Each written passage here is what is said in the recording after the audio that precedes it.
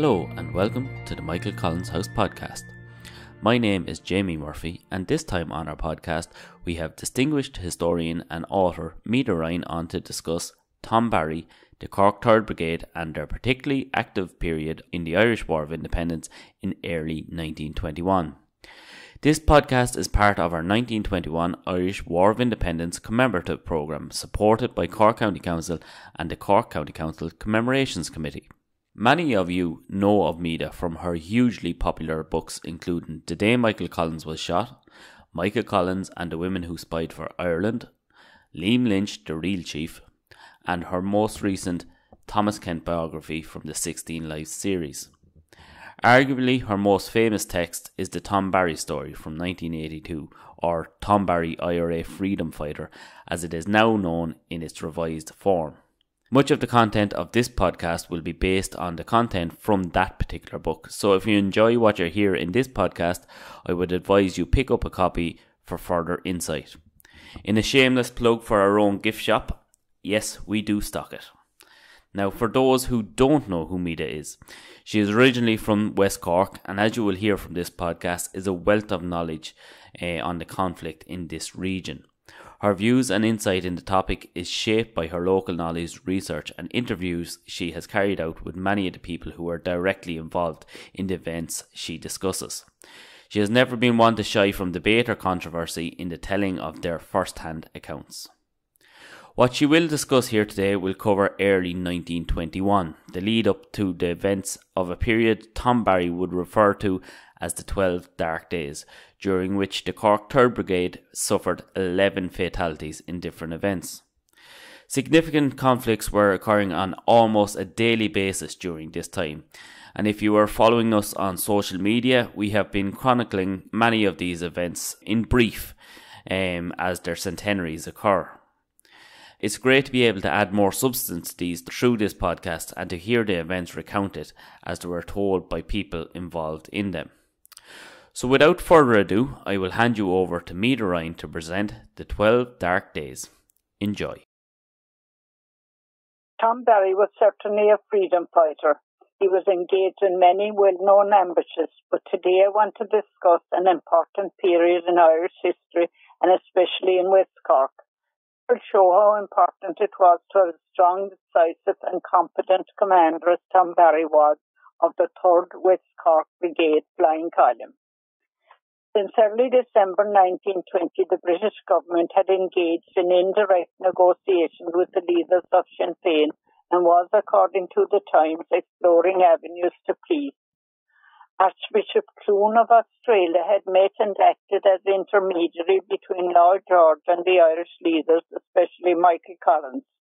Meanwhile, the terror continued. Scores of unarmed volunteers and their supporters were arrested and many were tortured. In West Cork, civilians were beaten, many homes, factories and creameries were burned. The auxiliaries, Black and Tans and the military were daily raiding homes. As 1921 began, Tom Barry and Charlie Hurley, OC of the brigade, talked. Charlie had disbanded the flying column after the 8th of December gag and ambush and was upset. He felt he had handled it badly. Tom assured him he had done his best. Together they'd make it. During December, Tom Barry had been secretly treated in hospital due to a heart condition, but was now back with the column in early 1921. When the Irish problem came up in the British House of Commons, Cork again was the county to be dreaded. So troops were poured into Bantry, Bear Island, Bandon, Ballincollig, Cork City, Fermoy and Cove. At headquarters in O'Mahony's, Belrose, Barry, Charlie Hurley, Sean Buckley, Dean Deasy and other officers of the 3rd West Cork Brigade discussed the future. They decided to get going again. They had to find out if Bishop Collins' threat would have an effect on the men, so they made a tour of the companies. Bishop Collins had issued an excommunication order against the IRA and the carrying of arms. Barry insisted that men should be told that anyone who felt because of religious scruples unable to carry on in the IRA was free to leave. Not one man in any company did so, said Jim Carney. We were convinced that Tom was one of the greatest pleasers of all time. Any man who went out on the road to stop the lorries as he did in Kilmichael wouldn't we do anything for him. Men would even die for him. Policy and strategy were outlined. Each battalion was instructed to send riflemen to reform the brigade flying column, which was to mobilise on the 18th of January 1921. Meanwhile, the Bandon Battalion section was to assemble immediately to carry out the first attack of the new year. Shortage of arms was the biggest problem, so attacks were made on Kilbrittain, Inishannon and Bandon Barracks. Two well-planned attacks on Kilbrittain Barracks failed because explosives did not work. A raid on Inishannon Barracks in a fortified village was their next target.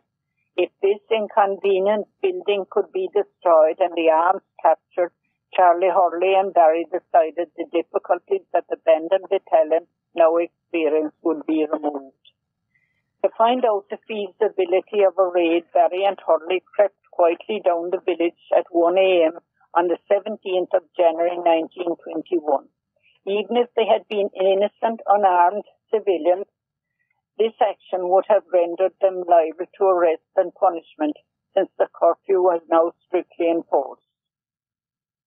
Crouching beneath the shadows of the houses, the two men came within 20 yards of the police barracks, fired 6 rounds at its shutters from their automatics, and then ran back to watch. Immediately from the barracks, gunfire started, and a moment later the flare of rockets lit the winter sky. The two men had proof that this barracks was prepared. Troops from Bandon, Dunmanway and other areas would be on the way shortly. Barry and Charlie Hurley made their way to the high ground and waited. Below, defenders of the police barracks continued to fire at nothing. The two smiled with satisfaction at this venture and also at how easily they had acquired their information. 50 minutes after their foray, lorries were seen approaching Inishannon from the Brinny direction on the northern road. Satisfied, the two men returned to headquarters. At headquarters, they received a welcome cargo from Michael Collins in Dublin.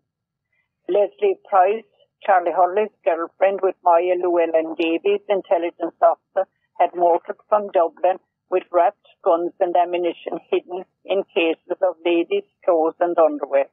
Sometimes when they came, their cargo was hidden in bags of flour. Leslie Price, as chief organizer for Cumann had been travelling on her bicycle throughout West Cork as well as countrywide, setting up membership groups. Periodically on visits to GHQ Dublin, she'd return with guns in her luggage. She did quite a few missions with Maya in her motor car, transporting guns from Michael Collins to the Cork Brigade.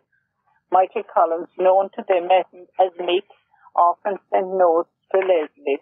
The notes began with "Dearest Leslie" or "Leslie Dearest" or some such endearment, and signed "Love M." This would give the impression of a love note if intercepted.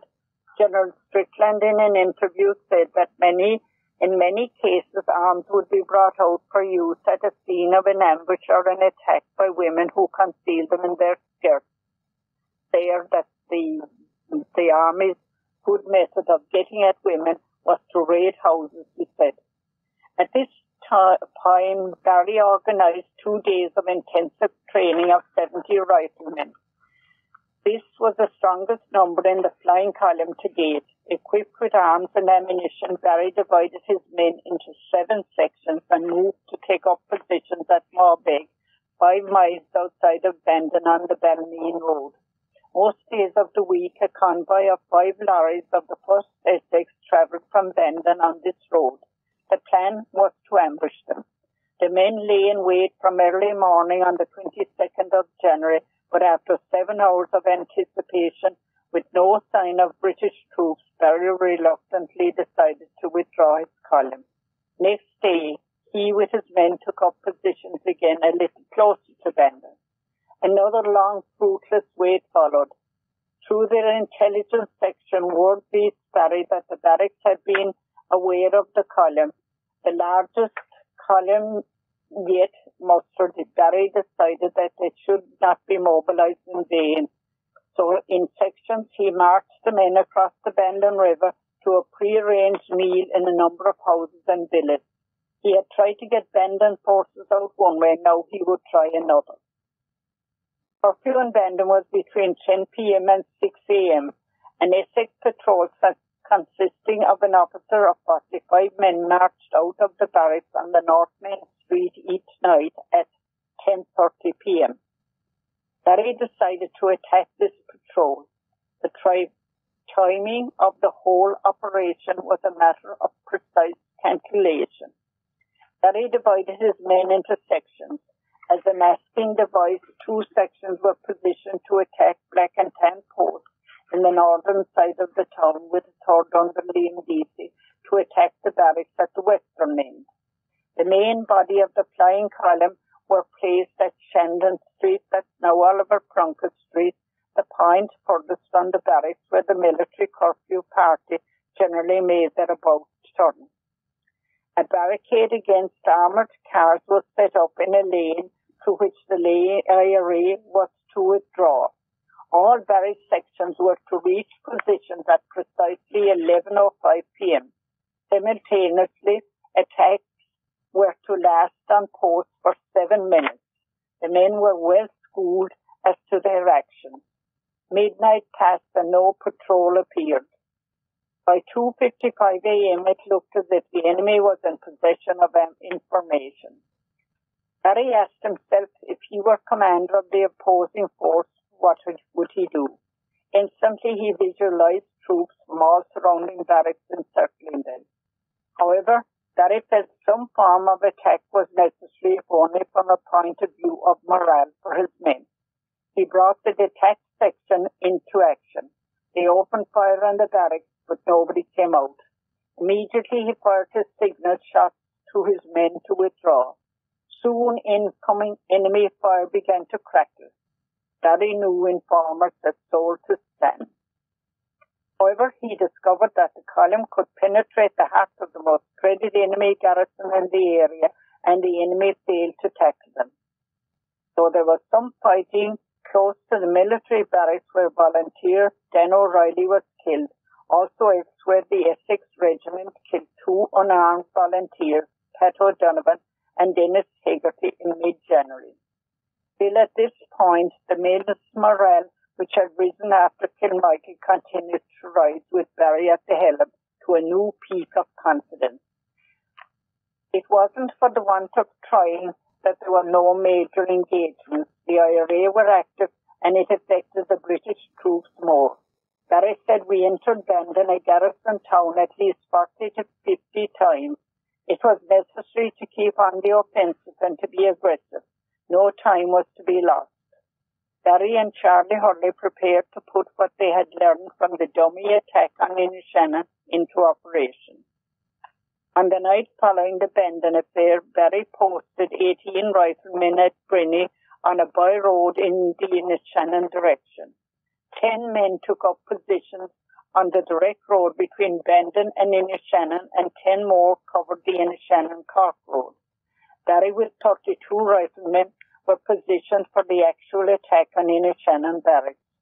3 parties of 4 men were placed to open fire on the back side and the side windows and doors of the barracks to prevent any inmates from bursting out. The remaining 20 men were equally divided into sections. They laid a mine, and Barry himself was prepared to rush the front door when the explosion went off. The plunger was depressed, but no explosion followed. Riflemen opened fire. The military in the barracks sent up rockets, and after much shooting and wasting of ammunition by the column, nothing really happened. Silently, Barry cursed himself for this dummy attack. He also cursed the useless and explosives. They must try to find an explosive expert, he thought. He said, rifles and revolver bullets were about as useful as snowballs against those strong enemy forces. He left 4 men behind to keep the garrison busy and marched the rest of the column northwest to Brinny and on to Newcestown, which they reached on the morning of the 28th of January 1921. Barry was aware of the courage of his men prepared to walk into towns and villages and openly attack fortified barracks. He sent 2 small sections to harass abandoned enemy posts and prevent them from resting, while the flying column moved off to Ahiol to Billis. Now he set his sights on the well-fortified Rosscarbery barracks. Tom Kingston, a British loyalist known as Lord Tom, was the owner of Burgatia House, a large mansion a mile outside Rosscarbery. Through the IRA civil courts, he was charged with espionage, as well as constantly conveying information on IRA activities. He secretly carried on military mail between Rosscarbery and Clonakilty enemy garrison. Expecting a long and arduous battle at Rosscarbery, Barry decided to take the family hostage and billet his men for a day's rest. It was a daring idea, with the house so close to Rosscarbery and retreat cut off by the sea, but Barry had a plan made and scouts were well placed. Barry found that a continual worry for him were what he called the nests of British loyalists when he was preparing for the engagement. There was a possibility that an informer would see the flying column pass and slip in to report the forces that the IRA were preparing for ambush. It required constant vigilance. At 3 a.m., the column moved in and took Lord Tom and held his household hostage. The house was well stocked, so Tig Sullivan took charge of feeding the men. He, with a few more men, prepared a great feed of bacon, eggs, bread, butter, and tea for all. John L. O'Sullivan and Paul Leahy were to meet Lord Cunningham and go into Clonakilty to bring out a suspected spy for trial at Rosscarbery. John L. recalls, "We set out walking from Castlefreak to meet Cunningham. When we met at Clonakilty, he told us that the order was countermanded. We were to go to Ballyvacky and pick up our rifles there and go to Sam's Cross, where orders would be left for us. We went on, picked up our rifles, and then on to Morris Collins' house. It was 4 o'clock in the morning, and Morris came down the stairs to tell us that Barry left instructions that we were to go to the column not at that hour, as he was afraid of the dogs barking and other noise to draw attention where the column was. So we were to go back and be with the column at 9:30 in the morning. John L. told me we both went home as we felt, being on the run, we may not have a chance of being home for a long time again. When I think of the irony of it, I was just coming down the stairs at 8:30 in the morning when the British military, who had come on cycle patrol, were inside in the hall before me. John L. was then arrested, questioned and knocked about. He was certain that only for Father Hurley, arriving on a sick call, he would have been severely beaten that morning. Blood was already flowing from his mouth. He was sent to Spike Island, where he got a woeful doing, he told me, and then in left in Marlborough prison until the truce was signed. Back in Burgatia House, Lord Tom was put on trial. Barry led the questioning, which continued for over an hour. Since the beginning of the year, Barry had become very conscious of the menace of spies. Lord Tom admitted that he had been secretly engaged in carrying dispatches between Rosscarbery, Dunmanway and Clonakilty garrisons. During their intelligence mail raids, Barry said, "We wondered why there was no mail going to Rosscarbery." Lord Tom confessed he constantly took the mail in his motor car. He was only trying to organise an anti-Sinn Féin party in the interests of peace, he explained. In summing up, Barry told Kingston that he deserved to die. The evidence of spying against the army of the elected government of his own country was strong against him, but not conclusive. He would spare his life, as he had not caused the death of any member of the IRA. Once this siege is over, he told Lord Tom that he would have 24 hours to leave the country. His house would be burned, his property would be fortified to the Irish Republic, to be distributed to the brigade men in the area who were without means of subsistence, as it had originally been taken from the Irish people during the plantation. Lord Tom appeared surprised and relieved that he was not to be shot. He went to his room and had only left when Jack Corkery rushed in and announced the arrival of the postman. This man was a former regular soldier in the British Army. Barry believed that this man, if left to complete his rounds, would report the IRA's presence. However, not returning could cause trouble.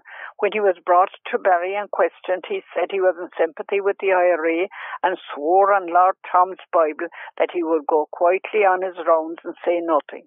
He was released at 12:30 p.m.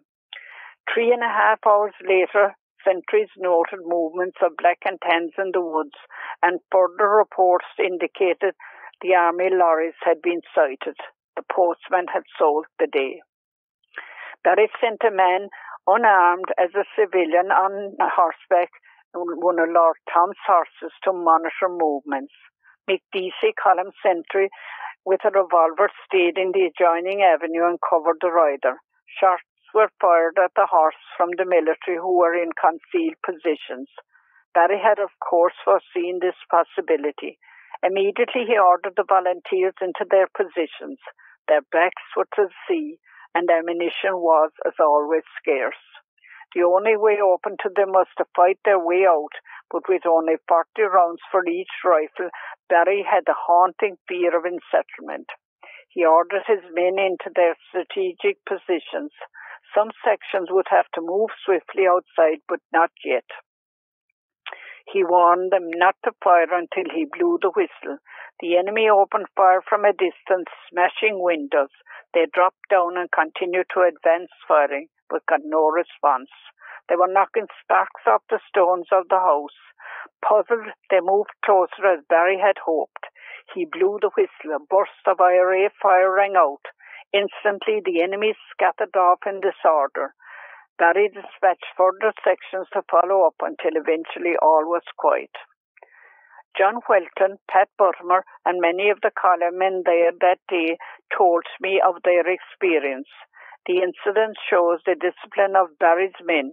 Had only one of them panicked and disobeyed orders, the outcome would have been disastrous for the column, as encirclement and reinforcements would soon follow. Jim Carney told me there was one amazing feature about Barry. When he set up an ambush, he never looked for a line of retreat. He went out to fight and to win. He always thought positively. If you look at many of the ambushes, said Carney, take Kilmichael and Burgatia. If the tables were turned, if it went the other way, they would be wiped out. In open countryside or at the water's edge, there was no means of retreat. Barry went out to win, and when he did, said Carney. Burgatia House had to be burned that night. To wait would add to the possibility that the house would be heavily guarded later. Barry sent his men off to billets. Then with Jim Hurley and Con O'Leary, he returned, piled the furniture, sprinkled the place with paraffin, and set the house ablaze. In anticipation, he waited in hiding with his two companions for an hour, but the Tanzer auxiliaries did not come out. At 10 p.m., the three men moved off. They circled Rosscarbery until they got behind the barracks, and in sheltered position, crouched behind a wall, overlooking the barracks, they opened fire on the soldiers who were moving around. Soon the enemy retaliated heavily and accurately. The men escaped through the hills and went off to join the column at Tilbury. Barry had intended that the men would be well rested and ready to take on Rosscarbery barracks, but the postman who informed the military foiled that attack. However, the success of the escape at Burgatia House ambush boosted the men's morale, and it also showed the British force that the IRA was a strong army. According to Barry, some attack on the enemy in Rosscarbery on the night of Burgatia ambush was imperative as a matter of prestige. This was typical of Barry's tactics. After the Bandon raid, he remained behind with 9 men to use some rifles. After Kilbrittain, he was one of 4. In Shannon, he remained with 3, and now with 2 others in Rosscarbery. He decided on this demonstration as proof that the IRA was always prepared for more. British propaganda reporting went into action. Michael Collins, whose elusiveness and daredevil deeds in Dublin were great at the time, so the Daily Sketch reported that he led an ambush on a white horse in Burghetia near his West Cork home place. The report said 20 constables were attacked by 400 rebels. Michael Collins wrote in a letter to his sister Helena, "Oh, lovely. The white horse story was an exaggeration. I have not ridden a white horse since I rode Gypsy and used her mane as a bridle." The propaganda publicity department stated that the rebels lost 6 dead, but the constables suffered no casualties. But no casualties meant no compensation. Yet claims were heard by the county court and reported in the press on the 25th of April, which stated the constabulary who claimed compensation showed a fine sense of loyalty in repeating on oath the fictions of Dublin Castle, adding the romantic detail that the rebel cohorts had 7 campfires and their numbers by the time the claims came to be heard had risen to 500 rebels. Head Constable Down swore that during the fight a bullet grazed his nose and went through his moustache, and he had suffered defective memory. He was awarded £1,000. Sergeant Toomey, who fell and hurt his knee, was awarded £35, and a few of them felt nervous and received £25 each. Others were awarded £25 for incidents such as a wrist watch being hit when a bullet went through his sleeve. Anyhow, following it, the anticipated roundup began the following day. Barry decided with his column to trail the forces as they scoured the countryside. It lasted for 2 days. This was a risky method, but he told me they stepped cautiously. Though it was chancy to move behind them, he found the tactic worked well. On the 5th of February 1921, he went to John O'Mahony's Kilbreen to attend a brigade council meeting. It lasted 12 hours. Decisions were taken to fine-tune their method of tracking the ring of spies and informers. Mail was to be intercepted and opened only by a responsible battalion officer, and there was to be closer liaison between the 3 Cork brigades. The trenching of roads was to be undertaken, but consideration had also to be given that while such directive could paralyze the enemy, it could also affect the movements of ordinary citizens. Therefore, a detailed responsible plan was drafted for each battalion. At this time, volunteer Joe O'Reilly of Bantry and Barney O'Driscoll duped a prominent loyalist with loyalist affiliations to travel to Wales on a boat with a cargo of butter from Affidown, Skibbereen, operated by the O'Regan family. When in Cardiff, they ensured that the loyalists became indisposed to drink while the butter was unloaded and the ship's cargo reloaded. It was customary at the time for O'Regans to bring back coal when they were travelled over with butter. On this occasion, a consignment of 170 rifles and 10,000 rounds of ammunition was placed in the hold before the coal was loaded. On arrival at the customs in Queenstown, the 2 IRA men paraded the loyalists up to the customs officer, who, on recognizing him, invited the 3 to tea. The boat then proceeded to the banks of the River Ellen near Affidown, Skibbereen, where the arms were transferred to butter boxes for dispatch to Tom Barry's flying column. In Skibbereen, Barry discovered apathy among the people towards the cause of nationalism in the early days of 1921. It was his intention to enliven the town. The town was garrisoned by a strong detachment of the King's Regiment, commanded by Colonel Hudson, a likeable character according to Barry. This regiment had maintained quite a degree of inactivity. On the 9th of February 1921 at about 8 p.m., Barry with a column of 55 approached the town. 43 were left in ambush positions outside the town, and Barry led 12 into the town to engage the enemy. Although they advanced within a short distance of the troops, no move was made to oppose them. When the volunteers opened fire, the sentries were withdrawn. Having shut out the street lamps, the IRA took up positions at street corners. A short while after this, a group of unarmed soldiers came out and were detained by the volunteers. They were sent off in a commandeer's sidecar to a nearby farmhouse with orders from Barry that their escorts were to see that they were well fed and supplied with drink. A cheerful party developed apparently. In the early hours of the morning, the soldiers, having been brought back to the town in a sidecar in a merry mood, sauntered back to the barracks singing rebel songs. If these soldiers had belonged to the band in Essex, Barry's treatment of them would have been totally different. The man who could shoot a spy or kill a soldier was capable of kindness to the enemy who did his work without showing cruelty. They were well treated, and they were told that because of their fair attitude to IRA prisoners. Barry and his party retired. They could hold the town, but they couldn't lure the forces from army garrisons. Day was dawning when the column reached billets north of Drimoleague. With a few men, Barry went in to Scarborough direction to size up the barracks and town situation for a forthcoming attack. He had just sent a section with Spud Murphy to billets and was moving in the direction of Scarborough when a small group of military opened fire on him and his two companions. Cathy Hayes and two other Common members who had been out delivering a dispatch had passed the military.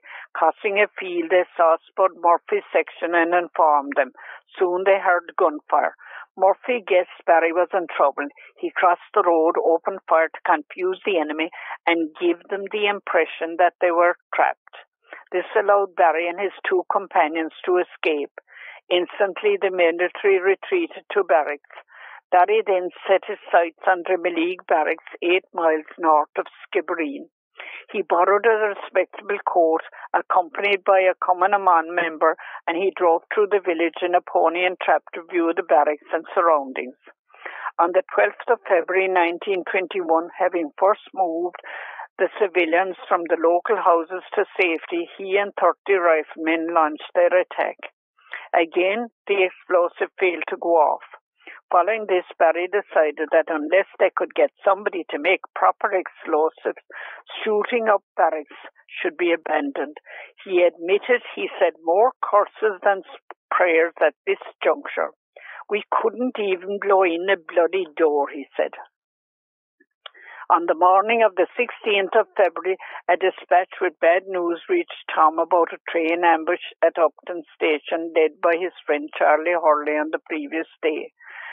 3 IRA men were killed and 1 fatally wounded. Charlie was wounded in the face and 6 civilians, including a woman, were killed during the fight in which 6 soldiers were wounded.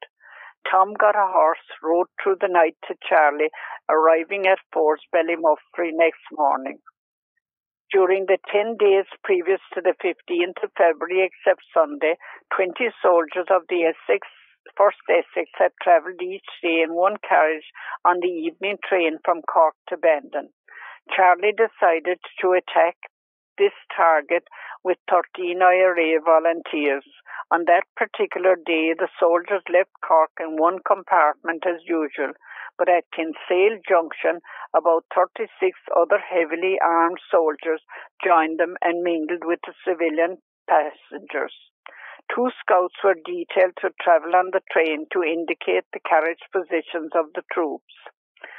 Through a misadventure, the men did not get on the train. When it stopped at Upton Station, a few IRA men opened the attack on a group of soldiers in the carriage ahead of the troop carriage. The British military replied, killing 3.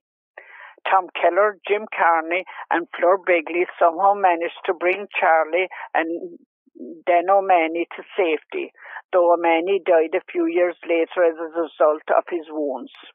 Tom Barry knew that Charlie, who had led the ambush, was not alone physically but also emotionally wounded. However, he assured Charlie that had the scouts travelled and no extra troops got on, the attack would in all probability have been a success. It could be any commander's story, Barry said. However, he later discovered that the ambush had been sold, hence the extra soldiers. More bad news awaited Tom when he returned to the flying column on that evening of the 17th of February 1921. Forces had killed 4 volunteers in the Kilbrittain Company area. Volunteers were road trenching in Kristallana vicinity, and on the night of 16th of February, members of the Essex Regiment surprised them.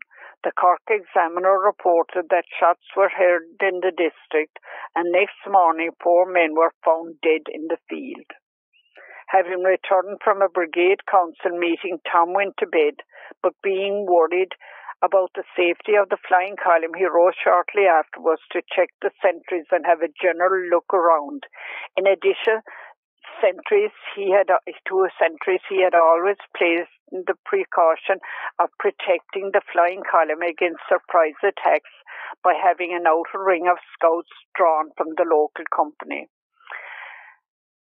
Those scouts were armed with revolvers borrowed from the flying column to fire warning shots in the event of being unable to slick back to billets to report approaching enemies. On this particular night, Tom, having visited the sentries, went to inspect the outer ring of scouts. Pat O'Driscoll was relieving another man as Tom approached. To ensure that Pat knew his full responsibilities, he asked the man to detail his duties for the relief scout. Tom was close to both as they stood about a foot apart, facing each other, and the scout described his duties. About halfway through his description, a shot rang out and Pat swayed. Tom grabbed him and lowered him gently to the ground. He was dead.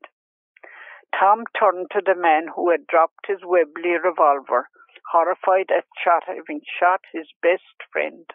When Tom spoke, he didn't answer. He gave a moan and collapsed.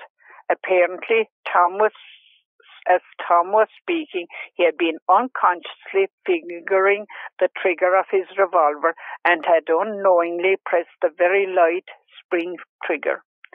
This was an incident Tom was to remember all of his life with sadness, as he felt it was the man's nervousness in his own presence that had caused the accident. There were 2 other fatal accidents with firearms in West Cork flying column. Captain Jeremiah O'Mahony, who had fought in Kilmichael, was one night cleaning his rifle in December 1920 at home when it went off and shot him. Timothy Whelly died under similar circumstances, and Johnny O'Brien of Clonbuig escaped with his grazed head in an earlier incident. By early March 1921, enemy intimidation presented a problem for the flying column.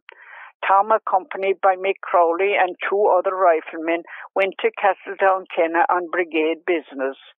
At Nines, they were informed that on that morning, a Dunmanway Auxiliary Company had occupied the village of Balneen in force, rounded up all the men, and formed them into what they called civic guards. They instructed them to report on IRA movements and fill in IRA road trenches. With an auxiliary escort and under threat of death, they were forced to work. Instantly, Barry decided that his move of using civilians against Irishmen had to be cracked. With a few men, he went to the small hill about 400 yards from the road. Down below, they saw about 24 civilians with shovels filling in a deep trench. Their escort lay in positions behind the adjoining fence, and all that could be seen were their berries and the barrels of their rifles. Barry instructed his companions to splatter the ground with shots and not to kill anyone. The auxiliaries replied, and the new civic guard scattered. When a few days later the auxiliaries tried to round up more men for their operation, they said they would prefer to be killed by the auxiliaries than by the IRA. so that trick by the forces wasn't tried again. In all cases, civilians were not to be inconvenienced, Barry decided. Alternative roads suitable for the horse and cart transport for ordinary people, but not suitable for army lorries, were to be mapped out. The Anti-Sinn Féin Society in Cork had held a special council meeting on December the 5th, 1920, and at it was proposed and passed that in Bandon, where Crown forces may be molested, that Sinn Féin and IRA, whether leader or not, 3 persons were to be taken out and shot, and immediately after the chapel bell will toll. Further, it was decided that the houses and property of these people should be burned and their families taken and detained. To this end, notices were posted in Bandon. Remember, Irishmen, internment camps are ready for all suspicious persons. The safest thing for you to do is to take your hands out of your pockets if you have them in, or you are liable to be shot on sight. The notice ended, God save the King. God save Ireland, members of the Crown forces. Barry and guerrilla days described the 2nd to the 14th of February 1921 as 12 dark days because during that period, 11 officers and IRA men were killed. Some, like the 2 Coffey unarmed brothers, were killed near their homes. The killers were members of British Action Espionage Group known as the Protestant Action Group. Paddy Crowley, battalion commandant, was ill in bed at O'Neill's in Marlborough when Essex men raided the house. Unable to hide, he ran and was wounded, and when he was wounded, he fell, and they shot him where he lay. Barry said that not one of the enemy had been killed during that period. He believed the morale of their units was bound to suffer if fatal casualties continued, with none inflicted on the enemy. Hundreds of young men within a radius of 20 miles around Bandon were arrested, all reported being beaten and tortured. Some were hoisted as what was known as stool pigeons. They were made to go in military lorries that travelled the countryside on raids, and many men not involved in the IRA were jailed. According to General Percival, drumhead court-martials for dealing with rebels caught with arms in their hands were set up. Penalties for harbouring rebels or for failing to report ambushes, etc., or for giving the wrong name were enforced. General Crozier recorded the following. Under auspices, a weekly incentive, I'm quoting now, propaganda auspices, a weekly incentive to murder indiscriminately was issued to the police in the form of a weekly summary, printed and published by the British government. There were instructions to murder and ask questions after. These were issued secretly to secret police officers from Dublin Castle. The District County Inspector's weekly summary contains statistics, details of spies, casualties, burnings, killings from a propaganda point of view. The stamping out of terrorism by murder was instituted. This was what Crozier quoted. For the future, Barry decided he would not show mercy to Bandon Essex Regiment under Percival as they continued to torture, wound and kill defenceless IRA prisoners. They lacked mercy to the sick, the unarmed, and created havoc when raiding homes and burning many. Barry wrote, "They had killed in us the virtue for mercy. Orders issued by me in 1921 were to shoot every member of the Essex at sight, armed or unarmed, and not to accept their surrender under any circumstances. We had tried to play the game of war by the rules accepted by the civilized world, but now immunity had come to an end. In other areas, rules of war were to be observed. Mercy would be shown, but not in Bandon." Barry decided to have another go at the Bandon stronghold. He assembled a strong column of 44 volunteers on the 23rd of February for another attack on a curfew patrol. Barry's column men carried rifles and pistols and wore their new uniforms, a khaki-type coat with a cape at the back. As usual, Barry had them detailed and divided into sections for their approach to the town. At 8:20 p.m., they reached their chosen place of attack.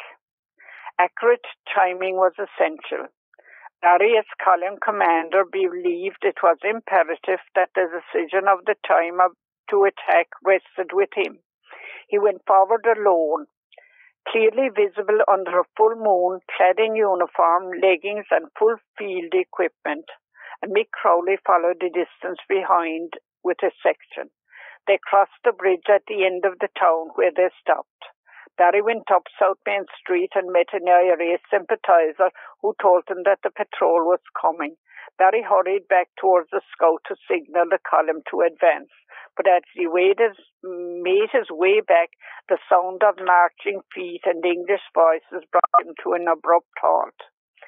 His first reaction was to run, and he said, "It's amazing how quickly things run through your head when confronted with a situation, how quickly you think and dismiss thoughts."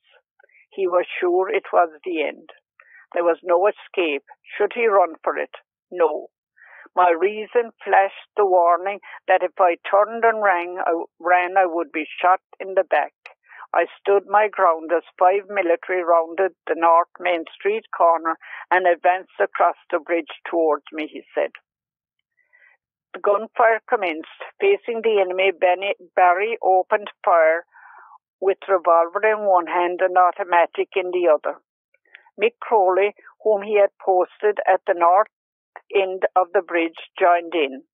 The tan swinging his revolver as he came into view was the first to fall. A second staggered across the road and then fell. Barry missed the third as he sprang to the other side of the road, but Crowley got him. The fourth man had bolted back to the barracks at the sound of the first shots, and the fifth had dropped to the ground, as a trained soldier will do under fire. Now he leaped up, sprang round the corner, escaping the first shots aimed at him. Barry, who recognized him in a fury, ran after him, brandishing his guns, but didn't fire because, he said, "I was mad. I just wanted to get my hands on him." Confronting in a close-range situation, Barry had recognized him, Constable Perrier, known as a spy in a dreaded Essex regiment whom he had been watching, made him lose his temper. Perrier had made attempts to join the IRA under the guise of a deserter. "I was guilty of the most senseless act in my life, for I ran after him," Barry admitted. A man who could be so disciplined and so insistent on discipline could view this action as a reckless act. On later reflection, he was critical of this action, as he said it was an irrational act, and he recorded that Perrier could have turned around and shot him. He described to me what happened. Still running, Barry slipped his revolver into his pocket to free his left hand. He retained the Colt automatic in his right hand. The panic-stricken soldier ran into an open doorway. As he cleared the small counter, Barry vaulted after him, grabbing him by the shoulder. He shook him and shot him twice at point-blank range. "Are you all right in there?" shouted Tom Keller, who had followed him. Keller remained at the door in case more British military should come along. "I got the bloody fella," said Barry as he emerged. "Why didn't you fire on him going in?" Keller asked. "I wanted to shake the bastard first." Unperturbed, Barry began to check his gun and reloaded. "You would think the British were 100 miles away," Tom Keller recalled for me. Keller remembered. Barry shook himself, straightened his shoulders, a spy, pretending he was in sympathy with us. Barry bolted down the street to meet the remainder of the column who were dealing with the other patrol. As Keller and Barry ran, bullets were knocking sparks off the flagstones behind them. But as Jim Carney, ponderously recalling those times, said, there was never a bullet made to shoot Barry. Carney and Keller were among the many flying column participants whom I interviewed for my book, Tom Barry, IRA Freedom Fighter. So, there we have it. I must commend Meda on a fantastic podcast, fitting a huge amount of information into such a short amount of time. Not only are the events discussed a fascinating part of the Irish War of Independence, I find the most interesting aspect the personal insights and the small nuances from the memories of those who were involved. Meda brings together excellently the vivid pictures of the war in West Cork from the perspective of the IRA. I just want to thank Meda for giving us her time in both piecing together the content and taking on the arduous task of recording this podcast. We are honoured and delighted to have such a distinguished guest and hope in the near future you will be able to join us in person as our guest at Michael Collins' house. COVID-19 has tested our technical capabilities in the recording of this episode and has forced us to come up with an alternative method of creating our podcast. This was our first remote recording, which we think was a success, and hopefully our listeners do too. And we hope you will join us again for our next episode coming very soon. So that's it for this episode. My name is Jamie Murphy. Thank you for listening, and goodbye.